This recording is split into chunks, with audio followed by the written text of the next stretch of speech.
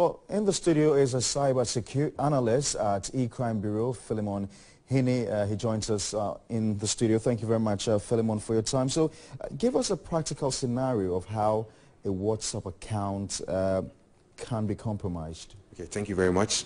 This morning, we received an incident about WhatsApp account takeover, and we decided to educate the public about it because currently about 5 people have reported this incident to us, where their WhatsApp accounts have been taken over by cyber criminals. And this is how these criminals go about it. They send you a message telling you that you have won some amount of money from a particular website. So you should call this number. When you try engaging with them on WhatsApp, they tell you they can't assist you till they verify that indeed you are the true owner of the account.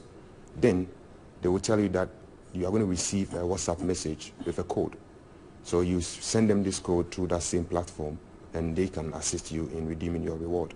So what they do is that they try to change your number with WhatsApp, and the code comes to your phone. So you'll be thinking, okay, this is the code that I'm going to give to this person to verify me. Once you communicate this code to them, then they take over your WhatsApp account. Then immediately they do that, they have already changed your number, they change your profile, and they use that same modus operandi to target your contact list. So, and how do you know your account has been taken over? Okay, because when your account is taken over, WhatsApp will prompt you that you are no longer, the number is not associated with the WhatsApp account. So that means you cannot send messages again. So the owner of that WhatsApp account becomes this criminal. And instantly, they start distributing that same message to your contact, and it continues. So most people... But why would anybody want to do that? Okay, currently, we received this incident this morning. Currently, we have not been able to establish the motive behind this attacks yet. So, but people should take note of this attack so that whenever this criminal asks them to send a code back to them, they don't do it. So what's the remedy to okay, this? so what people have to do is that when you receive such message, do not follow the leads. Do not call those numbers. Do not respond to them. When they ask you to send the code, don't do it. Once you do it, trust me, your account will be taken over.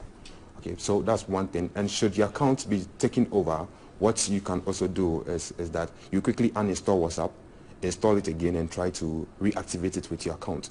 If you don't do it so quickly, people will be receiving these scam messages from your number, and WhatsApp might block your number permanently.